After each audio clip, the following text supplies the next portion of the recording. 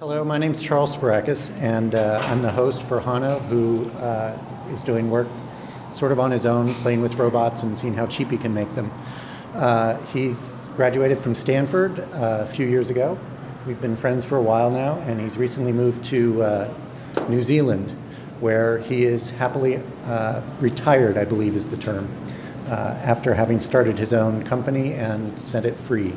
So he's pretty much a true engineer. He plays with hardware, he plays with software, and he plays with buildings.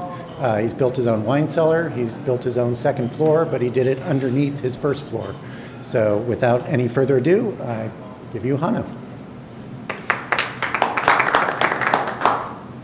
Thank you, Charles, and thank you, Google, for having me over here. Yes, I did move out to New Zealand about 4 years ago. Before that, I spent some time doing marketing stuff. But I did get a computer science degree from Stanford, so I am a true engineer, and I have been doing lots of hardware and software lately. And I'm having a lot of fun with it. And so I wanted to take this opportunity to share some of the things that I've been working on, some robots, some software, and some cool hardware that's coming out pretty soon, to share that with you and people watching this video. So my motto is that I build sophisticated yet affordable robots, and one of the programs that I built is Viewport. And unlike a marketing person, I'm going to do lots of demos. So all we'll see today are demos. And I'll talk about my DanceBot, which balances and is guided by vision. I'll talk about Viewport and how that can be used to tune the DanceBot and other embedded systems, other robots. I'll talk about the debugger that I built for debugging propeller code. And I'll steer a simulated DanceBot with OpenCV, that's a computer vision library. And I'll talk about the prop scope. All of this stuff runs on a Parallax propeller. And Parallax is a company that's been around for a long time.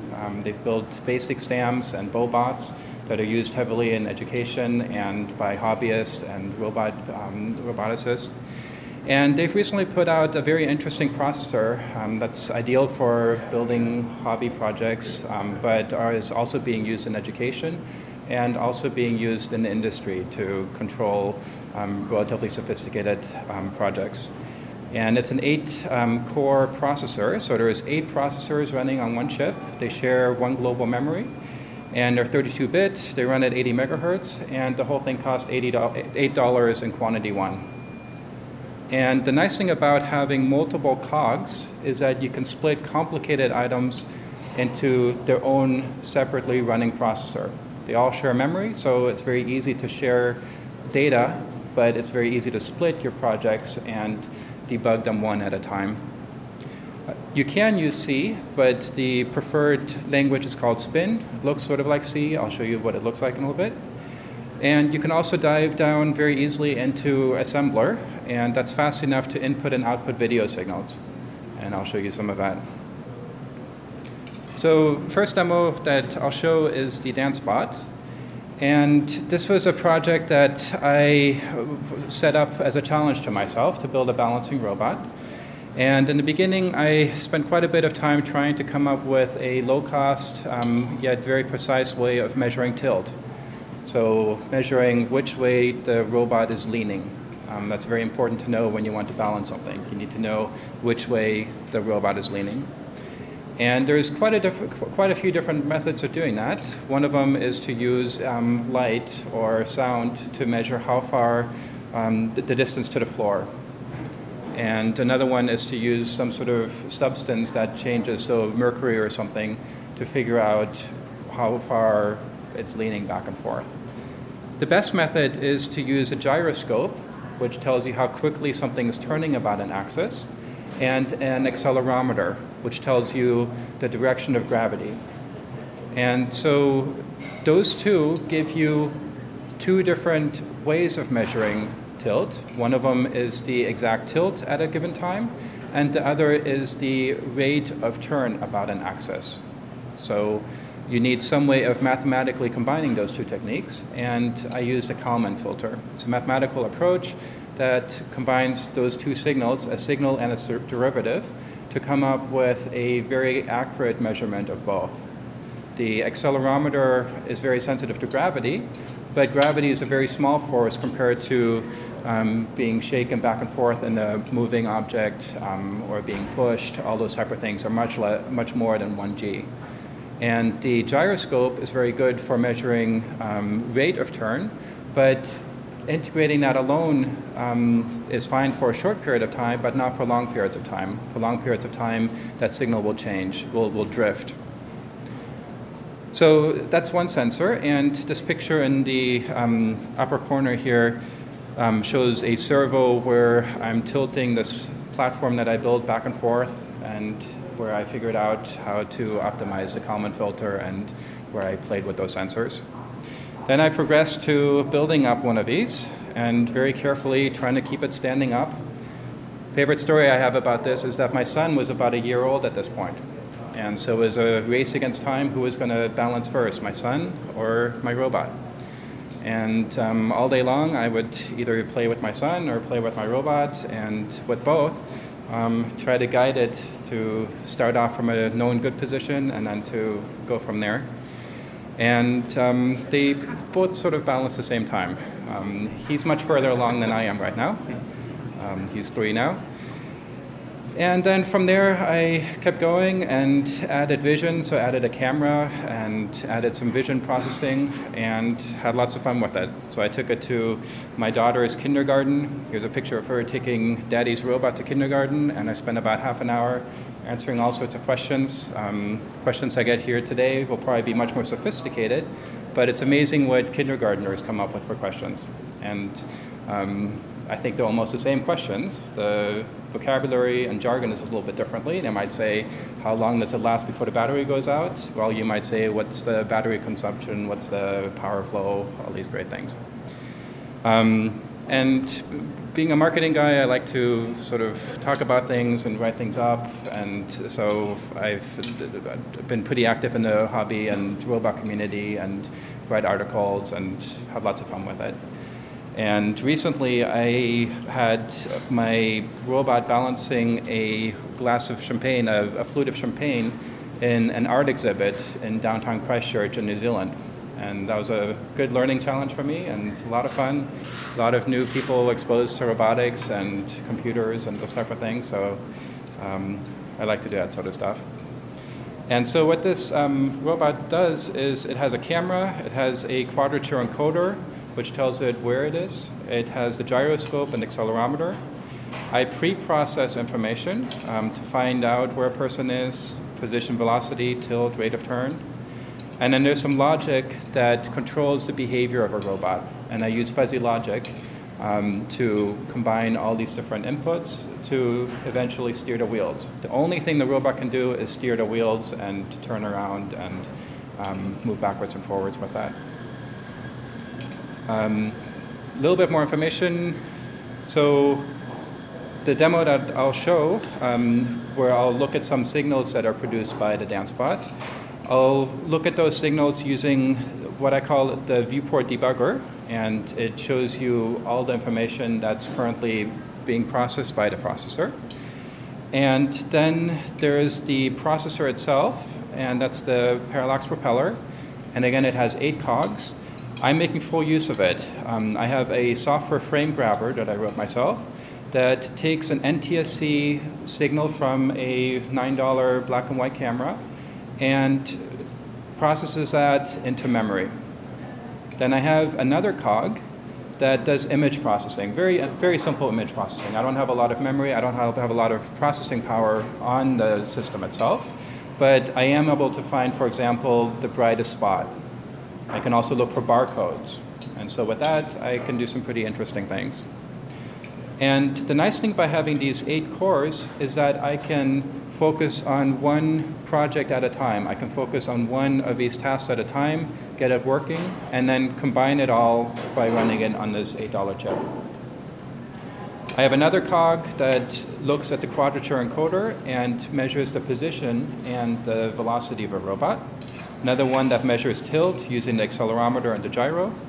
Another one that does this math processing that applies the Kalman filter to fuse those 2 inputs.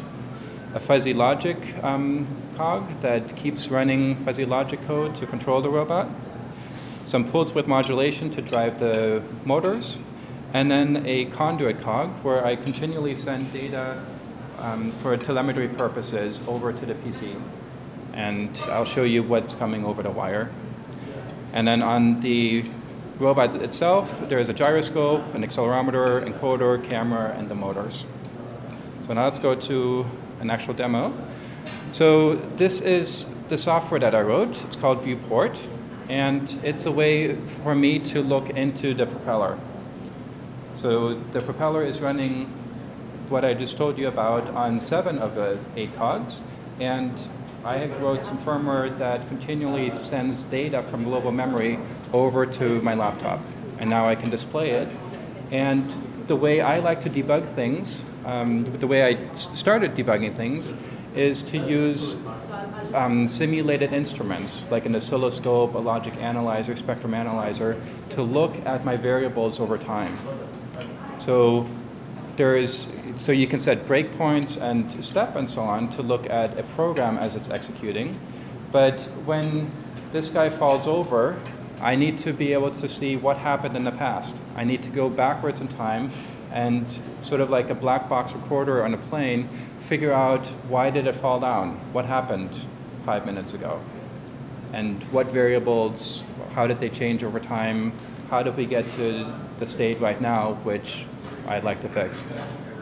So it's running right now, and these are the actual outputs of the sensors that are coming to the propeller.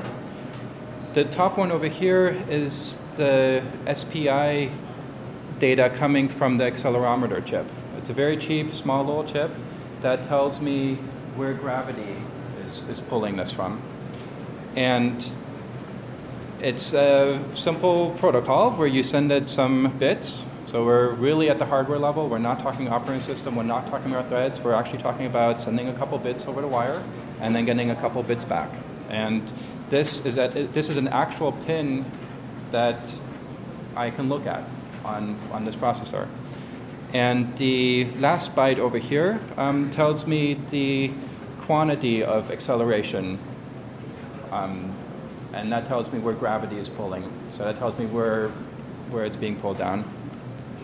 This next one over here is the gyroscope, and that's a normal hobby gyroscope. So there's many $500 sensors out there that give you this sort of information, but this is a $10, $20 solution for the same problem. And I send it a pulse, and what comes back in purple here is another pulse. And you'll notice that as I'm tilting the robot back and forth, the length of that pulse changes. So if I'm turning it one way, it's smaller. If I'm turning it the other way, it's longer. And we also have another one I'll trigger on this bottom one here. This is a quadrature encoder. And the quadrature encoder is just like your mouse on your desktop, so a traditional mechanical mouse with a ball. And with that one, the number of pulses tells me how quickly I'm rotating the wheel. And the phase of the pulses tells me the direction that the wheel is traveling. So with all that information, I can figure out where the robot is at any given time. I also have a camera on here. And it's just a little black and white camera, so it's not very good. And let's see if I can find someone there. So it's a little black and white camera, and there's a person there, and here's my hand. Let's see, there are my fingers. And the signal to this camera here is going from this NTC camera to an analog digital converter to the chip, the processor, where I wrote some code to sample that continuously, look for the horizontal, vertical syncs, and then write that into memory, and then do some simple vision processing on it. So what I can do is I can take my laser pointer, and what I'm graphing on the top now is the position of a brightest spot. And so if I find my laser there, You'll notice now the blue and red lines are relatively steady. And now when I draw a circle, they're making sine waves that are shifted by 90 degrees. So it's finding the position of my bright spot, and that's what I could use to drive a robot around. Let's go back into this and look a little bit more into Viewport. So Viewport is this tool that I initially wrote so that I could debug my own robot. But over time, more and more people became interested in it. And so now this is my full-time job, building and selling this tool. It's a debugging tool, but it's a very fancy debugging tool. I showed you the logic state analyzer. It has a spectrum analyzer. It has a those type of simulated instruments. But it also lets you monitor and change variables over time. So your program is running, and in real time, you can just go behind the scenes and change the variable value. So if you want to change some control logic, you can change that behind the scenes. It has some fuzzy logic visualization built in. It has some computer vision built in with OpenCV that I'll show. And I'll also show here a simulated physics package that's included that lets you simulate how a robot would go in the real world, but do it in a simulated environment, accelerated by your graphics card so that you can simulate very complex physics simulations. This is the architecture of Viewport. On the left side here is the propeller with shared memory and input and output over 32 I/O pins. And then your program running on 7 of those cogs. And Viewport shares all that data with the PC using one additional cog. And then there is this USB wire that it streams the data over both ways, full duplex at 2 megabits per second. And then inside of Viewport, you have customizable views. So you can add widgets, you can drag and drop them, sort of Visual Studio-like. You have these big analog, easy-to-use controls. And you can view some data, minimums, maximums, and you can change data by using Windows controls like scroll bars and buttons and all that good stuff. Let me show you a little bit more in Viewport. So here is the fuzzy logic screen, and what I can do with fuzzy logic is take variables, the value of a variable, and using fuzzy logic, I can fuzzify that into one of 5 classes and then act on that as if it's just in that class. So I can write much easier logic. I can say, if the robot is leaning far forward and it's going too fast, then you need to do this, as opposed to doing everything at the PID level, at the value level. And so Viewport also has a terminal built in where you can send data back and forth the old way, where you print the strings and input strings. I showed you the fuzzy logic. There's an analog mode where it has a spectrum analyzer and XY mode. And it also has, this is what we'll get to now, a code view where you can look at the code that's running on the processor. So here's some code. And let's look at a program. So here's a little program. Oh, actually, we'll look at this program.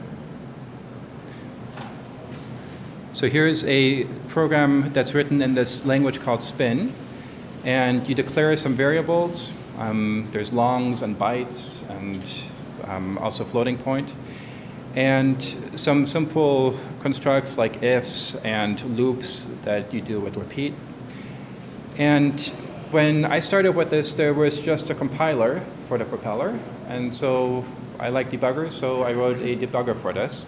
And I'll show you how that works. So you click the start button to start debugging. This is now running on the propeller, but I can control the debugging from this environment that I have here. So if I want to pause this, I just hit the pause button, and it pauses in this line that it was just executing. And I can step through this code, so There's stepping, and then I can step over and step out of routines. I can set a breakpoint, so it ran all the way to there. And all the good stuff with the debugger. So it shows you variables, and I can change them in here. But it also has fun things like it transfers all of memory over. So I can look at the complete memory space of a processor. I have a watch list where I can look at variables. And I also have a call stack, as well as a profiler, so I can see how much time is spent in each of the functions. So fun project that now all the people that are using the propeller can apply this to and can make a little bit more progress with their projects. Back to the presentation. So another demo is using OpenCV and physics. OpenCV has been a project for about 10 years. It was initially started by Intel to get people to use more of their Pentiums and to buy more powerful chips to do computer vision with their processors. And for a long time, people, researchers, scientists, professors have been writing their own packages to do vision processing, and this was an open source way of combining that skill. And for a while it was at Intel, and now it's at Willow Garage, funded by one of the Google founders. And OpenCV does lots of interesting things. So it lets you use your standard web camera, and then it applies all the known algorithms to that. So there's an algorithm to find colored blobs, there's an algorithm to find faces, there's an algorithm to find circles and squares and polygons and triangles and anything in between. So it's similar to what we have in our brain, where there's lots of different areas that find different things for us. And with OpenCV, it's all open, and you can keep changing it as you want. So what I'll show you is a simulated DanceBot that's running, that's being controlled by code on the propeller. So I still write my controlling code for the propeller. I use the same spin code that I would use later on my robot. But what I'll do is I'll simulate this in an environment where all the physics are simulated to very good accuracy. So it simulates gravity, it simulates friction, it simulates all sorts of joints out there. And with today's graphics cards, you can actually accelerate this physics simulator with your graphics card. So you can simulate millions of small particles that are acting like water particles or snow, and see how your robot would perform on driving on snow surfaces or those type of things. And what I'll do in this demo is I'll have viewport be the centerpiece, so the glue, for 3 different processors. I'll use the propeller to control the robot. I'll use the graphics card to do the physics simulation. And I'll use my processor, on my main CPU on the laptop, to do the face detection algorithm with OpenCV to steer the robot. So let's start that. And I'll just go back in here. This is viewport again. And inside of viewport, I'll pick up this physics program, and I'll run it. Run it sends it to the processor. And we'll go into the video screen. So this is, okay. So here I am. This is the camera that's built into my laptop, and it's showing a picture of where I am. Here I am. And the face detection algorithm is finding my face. So it's drawing a red rectangle around my face. And when I move back and forth, it keeps finding where my face is. And the location of that face is used to steer this simulated robot. So I'll bring open this pane here. And this is a simulated world, so it's this nice 3D world which has some sort of floor, some sort of texture there. It has little mountaintops and so on. And in this world, I can reset this very easily, so I don't break things. In the real world, my robot breaks all the time, and I have to solder it together and fix it. In the simulated world, I hit a key, and everything gets reset to the initial status. And I can also apply forces to it, so I can tip it over if I wanted to, and those type of things. But what I'll do is just move my head, and by moving my head, it turns one way. Or if I move my head on the other part, it moves another way. So there's lots of complexity. Engineers like complexity, so I tried to make it very fun for you guys.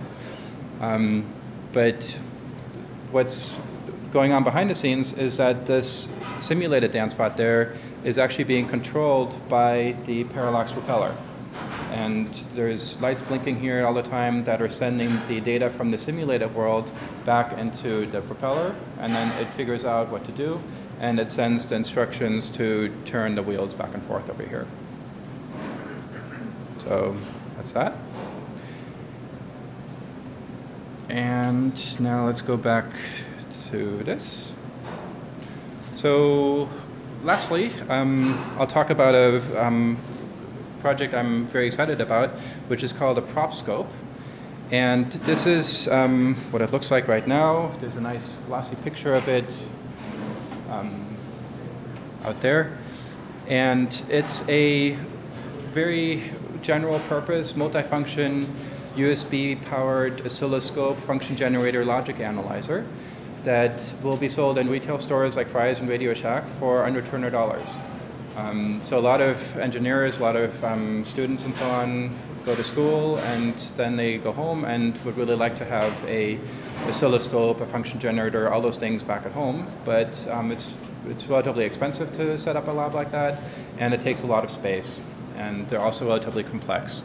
And so working with Parallax, I'm doing the software, they're doing the hardware, and we're building this device that combines all those functionalities in one simple box. And it's powered by the same library that I wrote for Viewport, but it's applied to this very simple multifunction oscilloscope. So that is it. Any questions?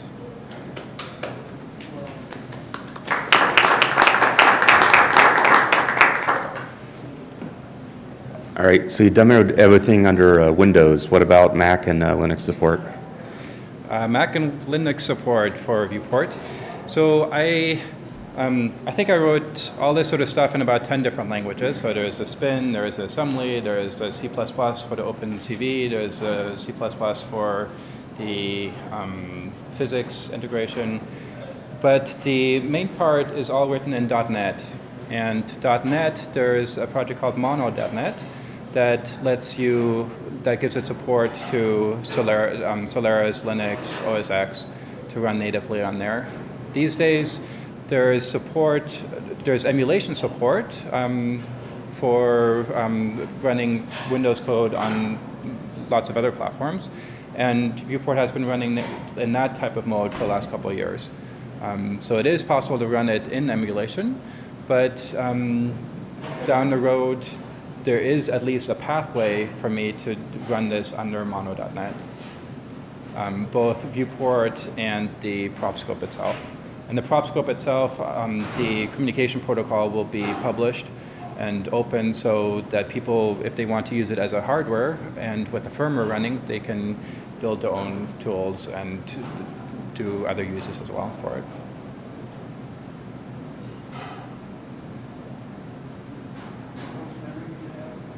How much memory do I have? Right now it's running on 3 processors, so there's memory distributed everywhere. But on the Parallax propeller, there's 8 processors, and each one of those has 2 kilobytes of RAM dedicated to itself. And all 8 share a further 32 kilobytes of RAM. So compared to our desktops, where we have gigabytes and so on, there's very little memory to play with on here. But as you saw, there's still some room to do very simple vision processing and some room to do pretty sophisticated stuff.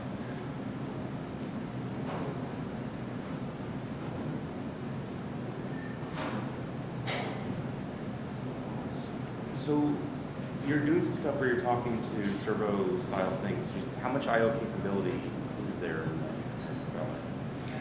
The question was how much I/O capability is there in the chip? The chip is designed to be very general purpose. So each of the 8 cogs is exactly like every other one. And there are 32 I/O pins, and each one of those is completely general purpose. There is no I/O pin dedicated to video. There's no I/O pin dedicated to RS-232. Each one of those is just an I/O pin that can be set to either be an output or an input. And if it's an output, you can very easily, through the code, turn it on and off. So you're programming watch, code, and everything in software? Yeah, so everything that you've seen is through software. The connection that sends data from the propeller to here is an RS-232 connection, and that's bit-banged. So bit-banging means that you are outputting a 1 for a certain amount of time, and then outputting a 0. And the nice thing about the propeller is that there are no interrupts. So with a standard chip, you have interrupts because you're only running on one processor. And so you're running for a while, and then you get interrupted, and then the operating system takes some time away for you to update the mouse, and then you do your program for a while and update something else. There's no operating system, there's nothing interrupting you. So over here, you're running on a processor on a cog, and at least in assembly language, each instruction takes exactly this much time. So 80 megahertz, 12.5 nanoseconds, so and 4 cycles per instruction, so it takes 50 nanoseconds per instruction. And so if you want to output a pulse that's 200 nanoseconds long, then you have to have this many instructions in between there. And that lets you relatively easily come up with a way of inputting video or counting quadrature encoder pulses or all the rest. So very general purpose, 32 pins that you can allocate. I'm actually using, I think, basically all the 32 I/O pins. There's a couple for the serial communication, there's a couple for the quadrature encoder, there's a couple for the H bridges, there's a couple for accelerometer and camera. So it adds up, but it worked out.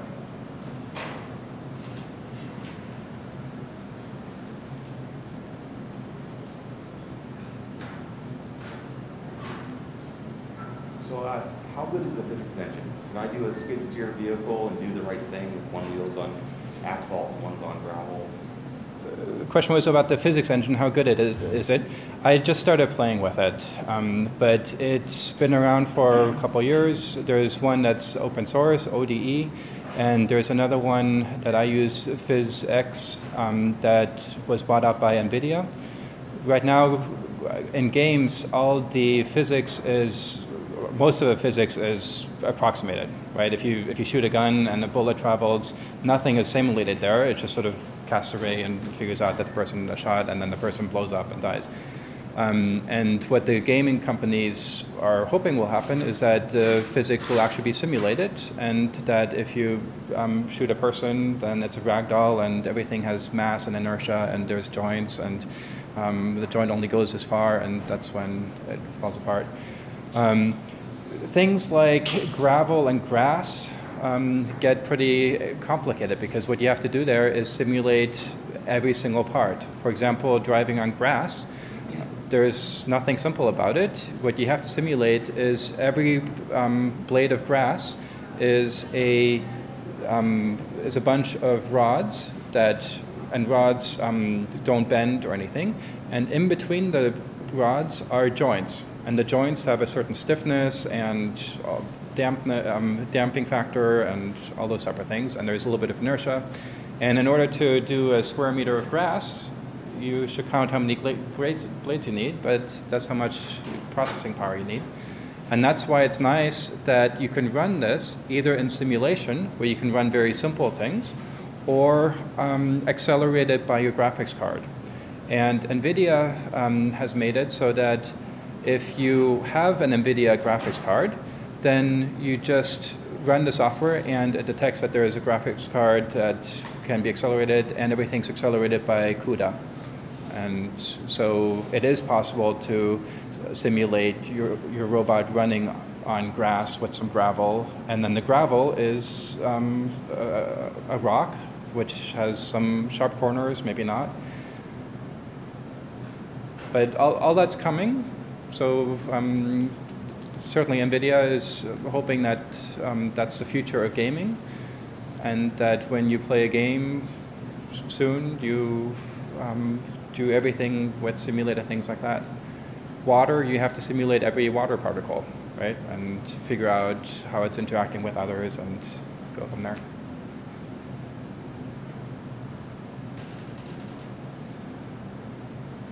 I'm using a whole bunch of Google technologies, so custom search for my website to have people find stuff, Gmail, of course, Picasa.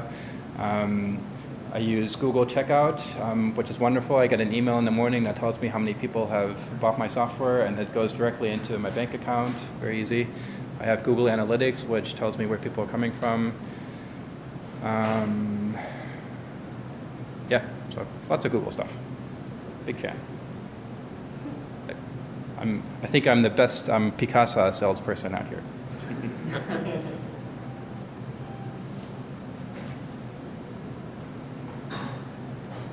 Okay, thank you very much.